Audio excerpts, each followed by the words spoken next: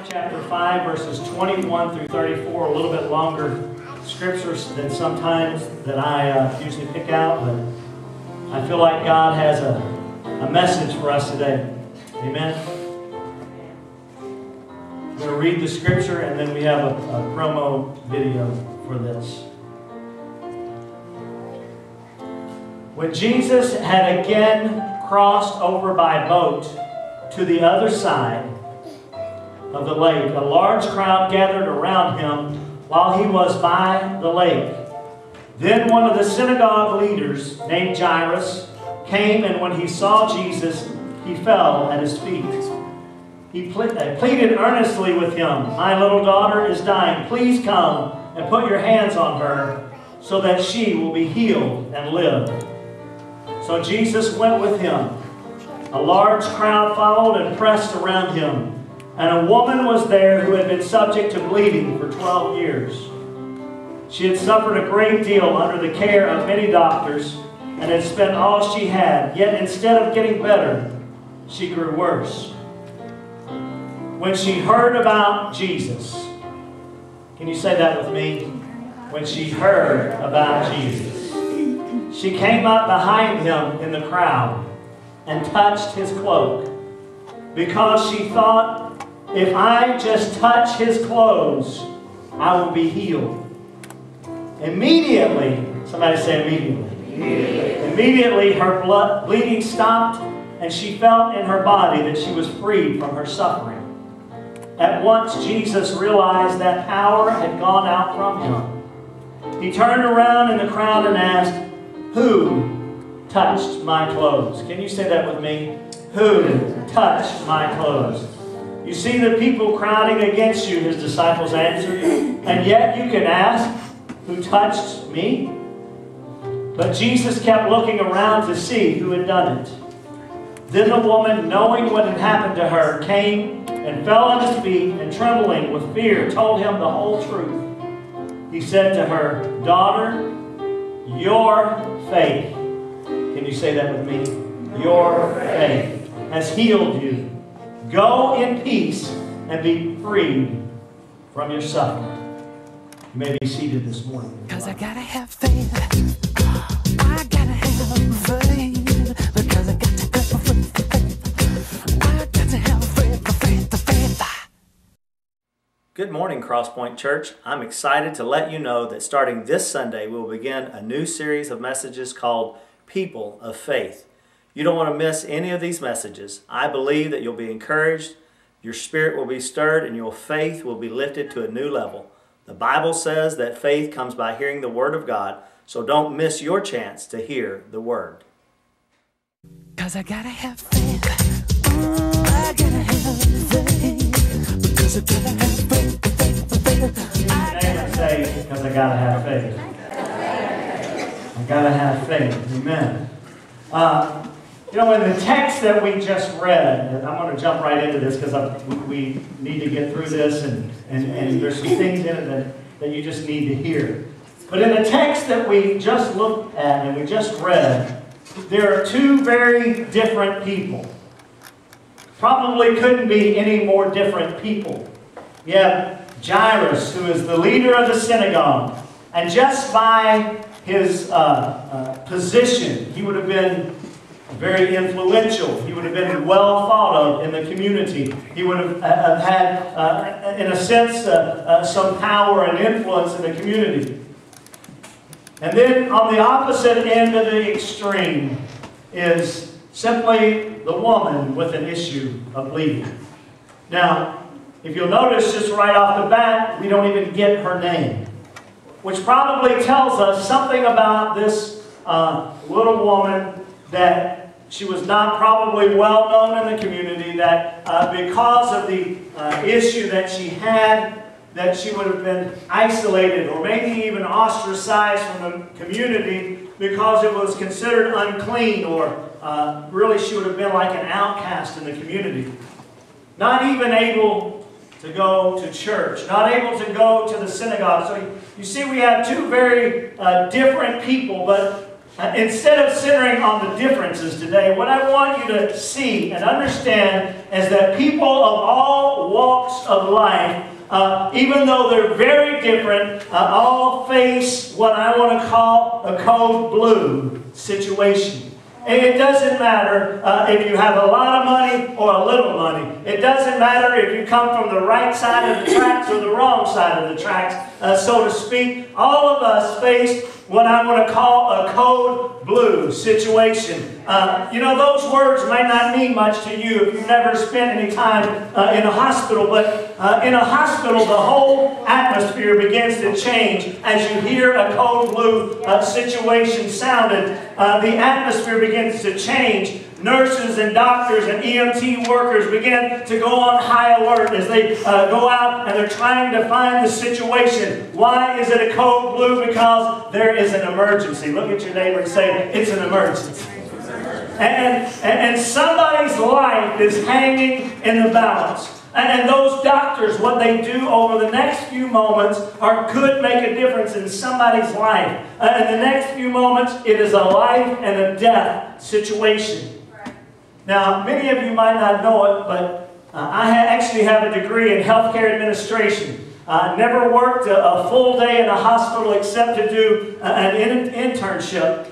And during that internship, there was a person that was responsible for me, for my education, that I would experience various things across the healthcare industry. And this guy decided that it would be a good thing for me to experience the code blue, to see what a hospital, an emergency situation was really like. And can I tell you that I'll never forget this. I was able there to experience 2 code blue situations. Watched an older man die right in front of my eyes. Had never seen that before, still haven't to this day. But then, you know, the great thing too is that the next time that there was one and this gentleman made it. What I want you to understand is whether young or old, rich or poor, black or white or brown or yellow, whatever it might be, that all of us in life are going to face some code blue situations. Can I get an amen? You may have been there in your life. You may, but there's a code blue here in this situation that sounded. Something has to be done. Look at your neighbor and say, something's got to be done. And it's got to be done quickly. If they were to pause or to procrastinate, the life itself is in jeopardy. You know, people procrastinate is to kill sometimes. When we procrastinate, it is a killer, especially in hospital situations. But what I want you to understand is that people die of heart attacks and strokes every day because they procrastinate. Marriages die every day because husbands and wives procrastinate. Can you help me out? Ministries die every day because ministers procrastinate. At some point in your life, you will face a code blue situation. But here's the good news. It is the business of the church. Look at your neighbor and say, it's our job. It's our job. To point people to Jesus Christ, the great physician of all code blues. No matter what the situation, He is the great physician. Can I get an amen? You see, the most important thing that you could ever do in a code blue situation is get to the doctor. Is get to the real doctor. Come on, you know what I'm saying? You gotta get to Jesus. The most important thing that you could possibly ever do is get to Him. Yes. Now we're going to see this in this story that is told of the little woman. She's sickly. She's frail. For 12 years she's been sick. The very lifeblood is draining out of her. But I want you to see the determination of this little woman. Now you got to preach with me, okay? You got to help me out, because this little woman, she was sickly, she was frail, she had very little energy about her. How many ever understand when you lose blood that you begin to go down, that your energy is zapped, and here's this woman, but yet no matter what, she was determined that she would get to Jesus. Amen? No matter what, this little frail woman had decided that I am going to make it to Jesus today. I'm going to get there. I'm going to touch Him. You see, today, some of you may be facing your own code blue situation in this place. And I'm not talking about just a little bit of a difficulty, an uncomfortable or inconvenient time.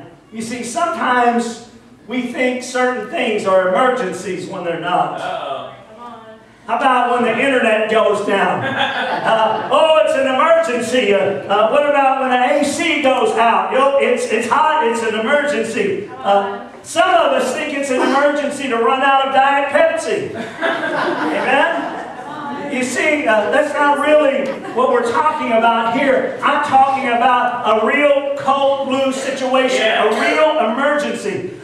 You can see there's something about an emergency that creates urgency. Yeah. This little woman had decided, and we see the story. She had gone to every doctor. She had done everything that she could, but yet there was still deep inside of her an urgency to get to Jesus. Right. And she was saying, I need to get to Him. I've got to get to Jesus. This woman in her situation, her life was hanging in the balance. I want you to understand, if something didn't happen soon and very soon, she would pass away. It wasn't just a bad hair day. It was an emergency situation that she was in. I want to tell you, my friend Jimmy Patillo would say she was broke and busted and disgusted. She was all, it was a life or death situation that she must get to Jesus. And she tried everything.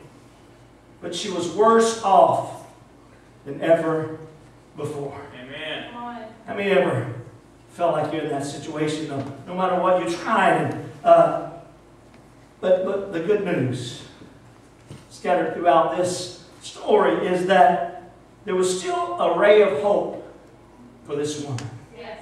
There was, how do I know that? How do I know that she still had a ray of hope? Verse 27 says it like this: when she heard about Jesus. Yeah. You see, it doesn't matter what the situation is, how close to life or death you are, whatever the situation might be. When you hear about Jesus, whenever she heard about Jesus, there began to get a little bit of hope down inside of her. I want you to understand that the message of Jesus Christ, no matter how bleak the situation, it always brings hope. It always brings a chance that there's victory just waiting to be had. And there's always the chance because of the message of the gospel. Amen? Because of the message of the gospel. You see, the message brings about change. Yes, it does.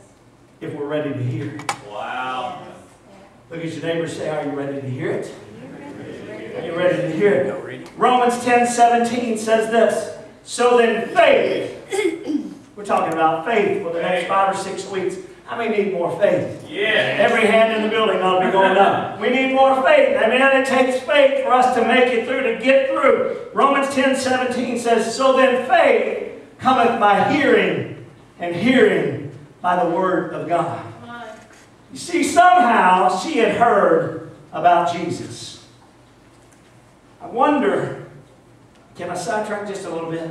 Go for it. I wonder how many in our community are hearing about Jesus.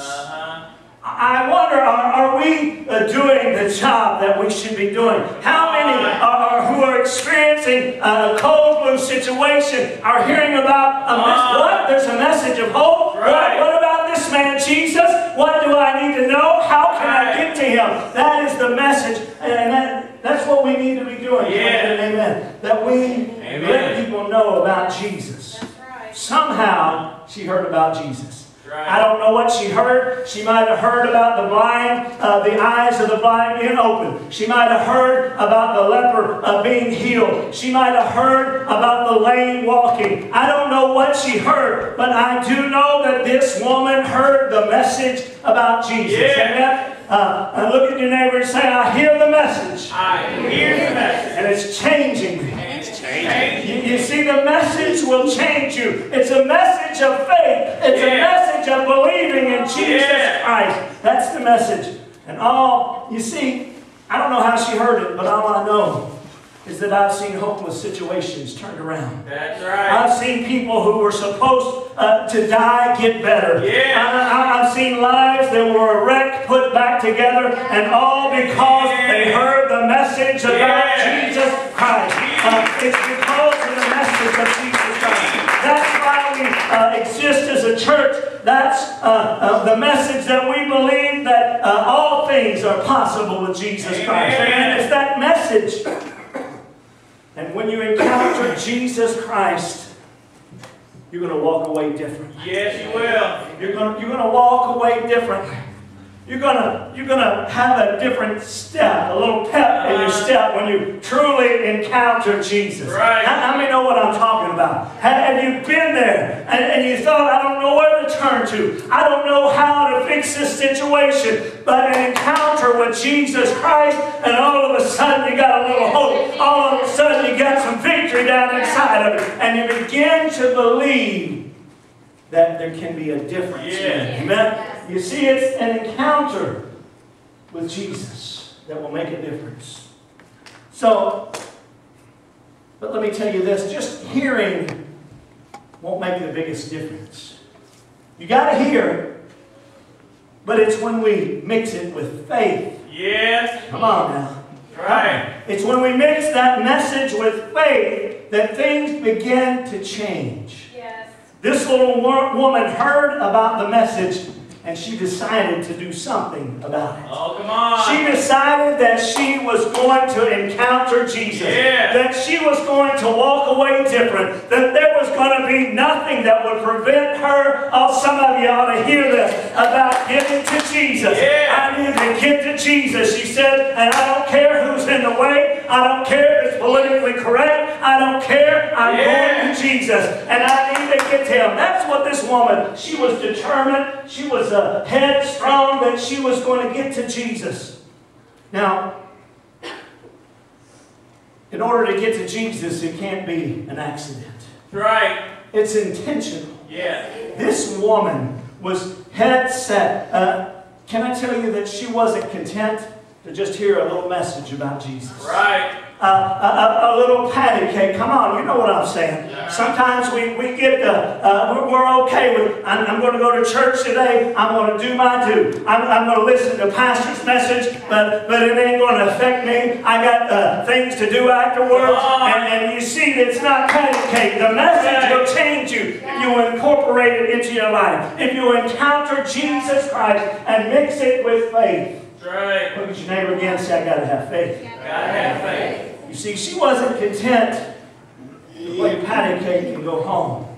She knew if things were going to change, that if she was going to be healed, that she must pursue Jesus. You see, too many times we sit back in the pews. We listen and we sing a few songs. We listen to pastor's message and we go away unchanged, unmoved. Come on, now help me. I've been there. You've been there. Why weren't we moved? Why weren't we changed? Because we did not truly pursue Him. Yikes. Oh, come on now. Help me preach. Pull back your toes a little bit, but that's okay. The reason why we walk away unchanged is because we don't truly pursue God. We don't go after Him. I want you to know that the Word confirms that if we will seek Him, that He will be found. That if we will go after Him, that we will experience and encounter Him. There is no excuses. Can I say that? Is that all right? That we must push in, and we must pursue, and we must encounter Jesus. Amen. Amen? Yes. You guys are getting quiet on me. Am I preaching too hard? Oh, come on. You see, it is yet to be seen what God will do with the people who will truly pursue Him with all their hearts and all of their strength. You see, if you truly want things to change, you've got to pursue Jesus Christ. Amen? You've got to pursue Him. Oh, there's so much in this, but I got to move on. You see, the thing that made this woman different, she knew she was dying. She knew it was life and death, and she didn't have time to play church. Oh, wow. Come on. Help me preach. Help me preach. She didn't have time to play church. She didn't have the time to be cute and to be proper. She knew it was a life or death situation with this woman. I can imagine her saying, I've just got to touch his clothes. Wow. I've got to press in there. Yeah. Imagine her pushing through the crowd. I thought about setting up a defensive line and me trying to push through it, but that's too much, you know. But here's this little woman. She stooped down because she knows she can't stand up and be seen by everyone, because they would have said, go away. You're not allowed to be here. You're not allowed to be around holy and righteous people. Somebody help me out. You know, there's people in this community that feel like they're not allowed to be around righteous people, but they need to press into Jesus. We need to let them get into Jesus. Amen? And so here's this little woman. She's sneaking through the crowd. She's pushing, maybe throwing an elbow here and an elbow there. And then she's pushing her way. She's a little lady. She's frail. But yet there is a determination that I've got to make it to Jesus. I've got to make it to the Master. I want you to know that if you'll have that determination, that if you'll just say in your mind and in your spirit and your faith will engage that I've got to get to Jesus, that you'll see the results of the prayers that you have been praying. Oh, hallelujah. I believe that you can press in. I believe that you can get a hold of Jesus. And she's going through and she's pressing through and she's saying, I've got to get to Jesus. Look at your neighbor and say, I've got to get to Him. See, she said, He's my last hope and I must touch Him. So she kept pressing her way through the crowd. She might have said, I may not be pretty today, but I'm here and I'm going after Jesus. She said, I'm almost dead, but I'm pressing after Jesus. She said, the doctors couldn't fix me, but I'm going after Jesus. You see, they told her that the blinded eyes had been opened. They said Jesus had healed the blinded eyes. They told her that He had made the crippled walk. They told her that He had made the deaf to hear. They told her that He had power over the demons. And I believe she was looking around and she was saying, I don't have an appointment, but I've got to see Jesus. I might be a little bit late, but I've got to see Jesus. I wish I had seen it before the 12 years of the doctors. I don't want you to see as she was suffering, not just of the disease, but of the doctors. Because she wasn't seeking the real physician. Well, that ought to speak to you. I'm not saying there's anything wrong with going to the doctor. I go. I get things checked out. But He's the great physician. He's the one that when the doctors say, and Earl was here just a few weeks ago, and I was told that the doctors said that they thought that a certain mass was cancer. It wasn't. I believe Jesus touched him. They said, this is what the doctor said. This is the report. How many knows we have a different report? And that we can believe. And we can get a hold of the Master. And we can press in. And we can get a hold of Him. You see, when she touched Him, she was immediately made whole. What does that tell you? Just one touch is all it takes to change your life forever. That ought to preach to your spirit. If you don't get excited about it, maybe later on it'll kick in, okay? Just one touch. Just one touch will change your life forever. One touch will deliver you. One touch will set you free. One touch will change your mind. One touch will deliver you from the power of the enemy. All it takes is just one touch. It doesn't matter what the situation is. And it doesn't matter how long you've had it. Jesus can handle it. Look at your neighbor and tell them that Jesus can handle it. Jesus can handle You it. see, there's some people here who need to understand that, need to hear it. Jesus can handle it. When this woman reached Jesus, she didn't have any more money, any more resources. She didn't have any friends.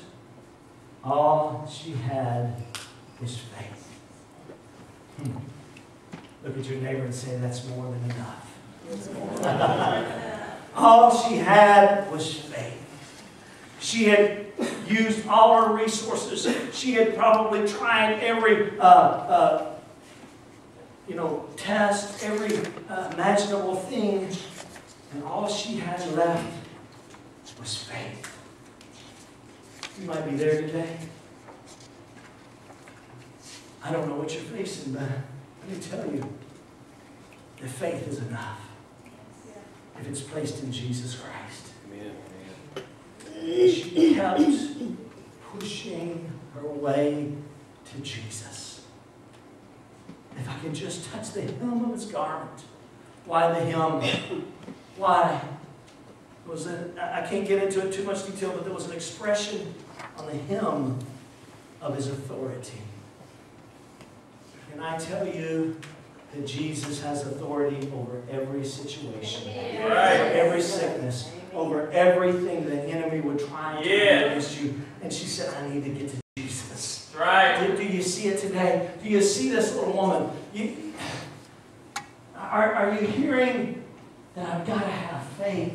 That I've got to press in? I've got to touch Jesus. Teresa, would you come to the piano this morning? Let's look at this situation one more time from an aerial view. That day, there were a lot of people in the crowd. There was the people that just pressed in next to Jesus. They might feel those Holy Ghost goosebumps. Come on now, you know what I'm saying? The anointing as it come off of him. And there was Jairus, who was facing his own code blue situation. There were the disciples who still didn't get it. What do you mean? Somebody touched you. Don't you see all the people around? But the truth of the matter is that day, only one person truly touched Jesus. But that touch was different than all the rest because it was a touch of faith. It was a point of contact for her. Her faith was able to reach out and touch his garment.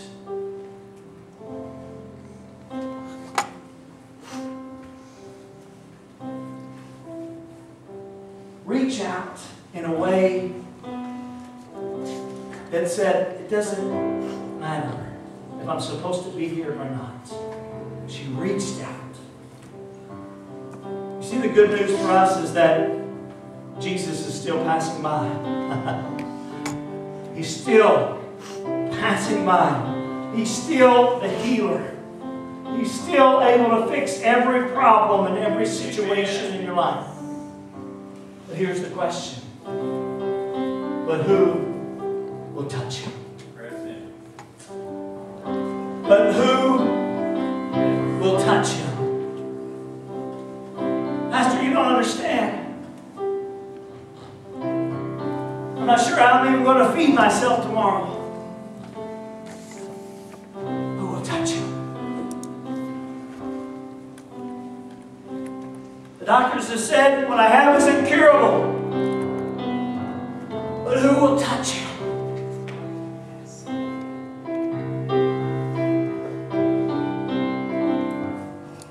One of the greatest miracles that we can ever experience in our life is deliverance, salvation from sin. And it only comes to those who will touch him in faith. Who will reach out with their heart and say, I believe. I believe that Jesus is the Son of God. I believe that He died on the cross. I believe that He was buried in a borrowed tomb. Faith that says, I believe that He was raised again by God on the third day. But who will touch Him? As I scan the crowd today, I know that there are problems and situations. I know there are things that you may not want to reveal. Can I tell you, you don't have to.